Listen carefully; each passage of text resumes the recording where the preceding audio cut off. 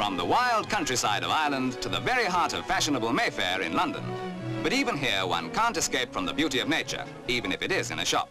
Here, artistic flower arrangement invariably compensates for whatever else is missing, and here too one sees fashions that rival these flowers in their loveliness.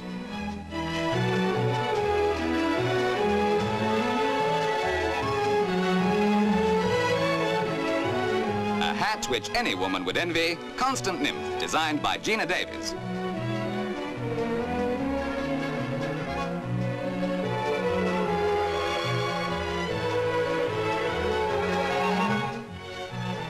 In a contrasting style, this pillbox in ivory satin has an extravagant chou of fine mushroom tulle dusted with chenille bobbles resembling a swarm of bees. Designed by Edna Wallace, it's called, aptly enough, Honeybee.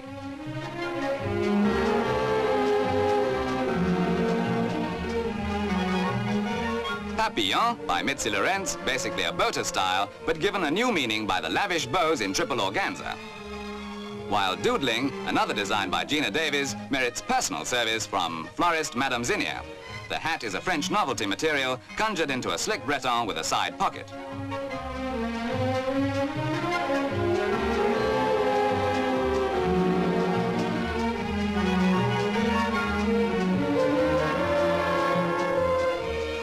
Finally, Whippoorwill by designer Wilfred Patterson, featuring a cascading brim of tightly curled paradise plumes. Gay, effervescent, and so utterly feminine, typical of the fashions that today recapture the spirit of Mayfair.